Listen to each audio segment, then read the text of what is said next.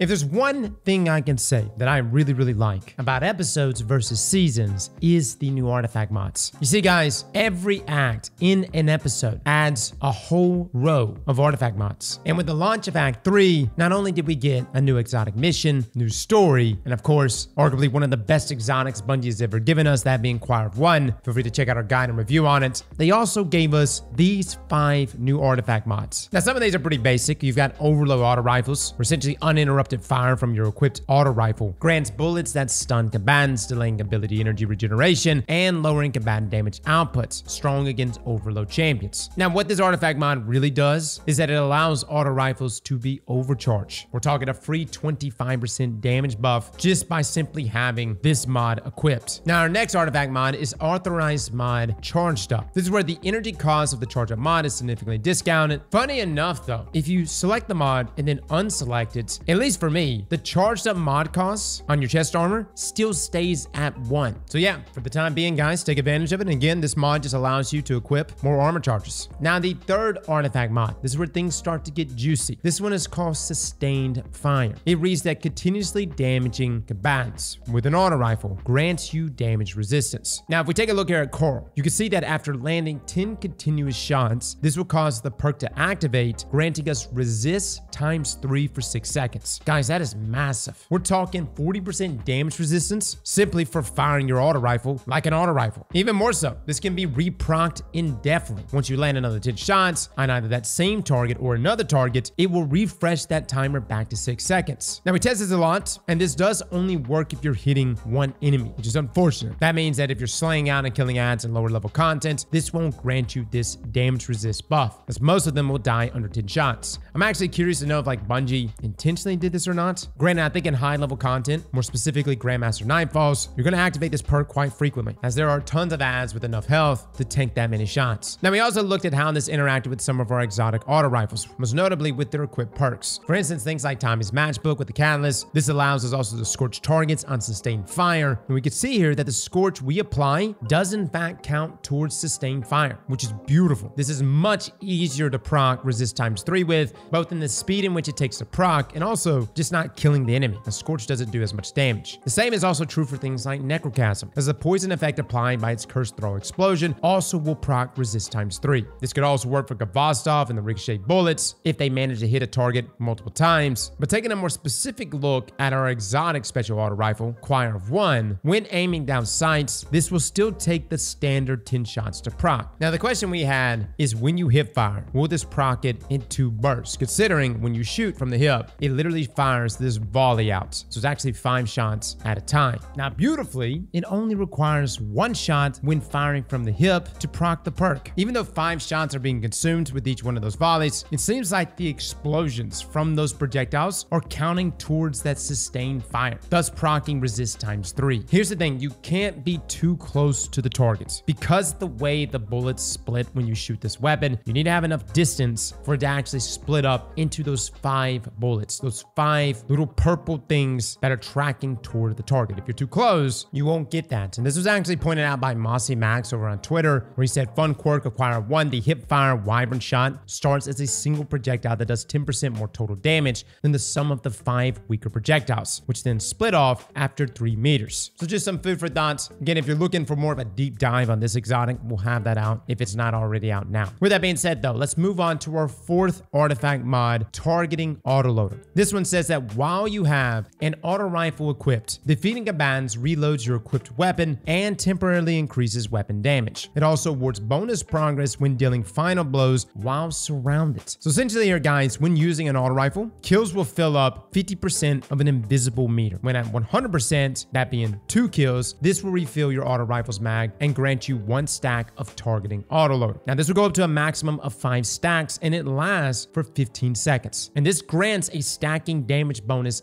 at each stack, as well as increasing the amount of ammo that you return to the magazine. Now, if you are within 15 meters of 3 or more enemies, kills will grant you 100% progress, meaning a 1-to-1. On top of that, max stacks will also grant you 100% progress, thus refreshing our timer to 15 seconds. Now, for the damage increases here, 1 stack is 10%, 2 stacks is 13%, 3 stacks is 16%, 4 stacks is 18%, and finally, 5 stacks is 20%. Now, this damage damage increase can actually stack with other buffs, even things like Radiance. You see here at Coral, at max stacks, we hit for 2,059 damage, but then if we apply things like Radiance, our damage increases to 2,574. And I know that seems like common sense, but we always want to make sure that things do in fact stack. There's been a few times in the past where that's not been the case, but here there are no issues. Now, as for the amount refilled, at 1 to 2 stacks, this is 20%. 3 stacks is 30%, and at 4 to 5 stacks, this refills 40% of the mag. This perk beautifully synergizes with guns like Kvostov and Necrochasm, as kills from either the ricochet rounds or the curse throw explosion will refill the magazine, therefore granting progress toward targeting Autoloader. Now, interestingly enough, it does not work with Volt Shot, as when using it right here with Prosecutor, with Volt Shot, any of the kills from Volt Shot itself would not count towards targeting Autoloader. So definitely some conflict here, and with Volt Shot requiring you to reload, you can sometimes be in a situation where you do get a kill, but it auto reloads the weapon, and therefore you're gonna have to shoot a few more shots to finally get the reload in. Now, I'm under the assumption that because Volt Shot leans into our subclass verbs, that's why it's not contributing here to targeting Autoloader. For instance, Dragonfly on Prosecutor will in fact count towards targeting Autoloader. Now, despite some things not working with it, overall, targeting Autoloader is a fantastic artifact mod. It does a great job of not only buffing up our auto rifles, but also keeping you in the gunfight even longer. But now, this takes us to our final artifact mod for Act 3, that being Shock and Awe. This is actually returning from Season of the Deep, and it reads that when you have an Arc or Prismatic subclass equipped, Arc Final Blows while you are amplified. Summon a burst of lightning that damages and jolts targets. This is an extremely strong perk. It hasn't changed much since its release. The fact that it works with Prismatic is what makes this so deadly.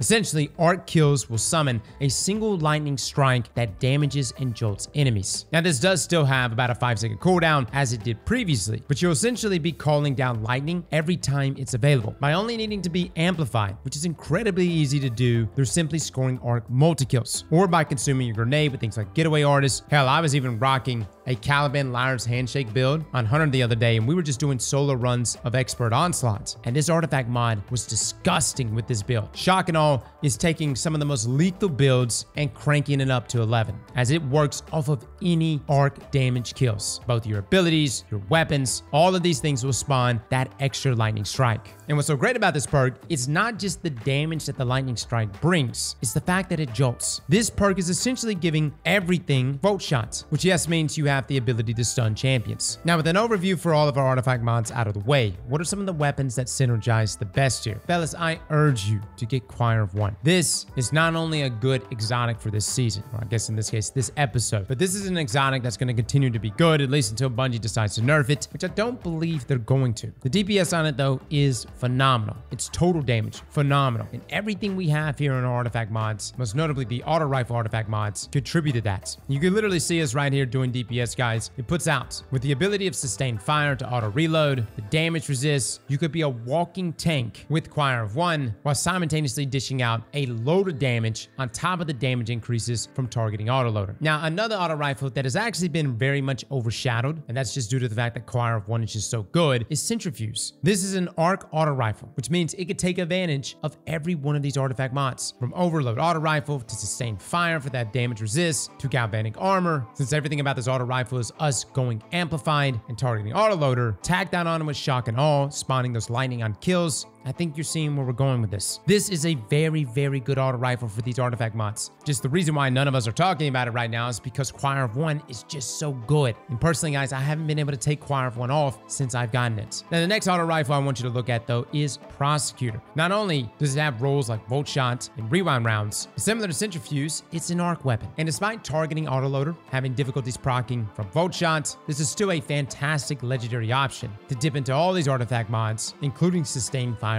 and Shock and Awe. Now, keep in mind, I know a lot of the focus has been on auto rifles right now in this discussion, but you still have other arc weapons that beautifully synergize with things like Shock and Awe. You've got Curation and Indebted Kindness, two weapons that are already very, very good weapons. You've got Trinity Ghoul, which already spits out a ton of arc damage. Throw on Shock and Awe, you got even more chain lightning capabilities. Even more so, one of my favorite builds this season, which is our Ergo Lock build, where you essentially just run around proccing Arc Conductor. That too works with Shock and Awe. So essentially, if you've been utilizing any arc weapon or any arc build, these things are all going to be picked up even more with shock and awe. Now, as for other weapons that we can look towards, both necrochasm and Kvostov really are very nice with our 2 auto rifle mods. No, they're not arc, but they are 2 auto rifles we recently looked at in a comparison because they're very good at what they're supposed to do, which is clear ads very effectively. Now, I will say Kvostov seems to proc this the easiest due to its ricochet rounds. You'll get that sustained fire pretty much instantly. On top of that, the ability to auto reload Kvostov mid-spray with targeting Autoloader really just makes me wish this was a feature on Kvostov rather than just something we have for the next, I don't know, 5-6 weeks. Now, something we did notice though when looking at necrochasm was that it does in fact proc off of the curse throw explosion. You see, that curse throw explosion actually counts as arc damage, thus giving us the ability to proc shock and awe. You'll get a massive explosion,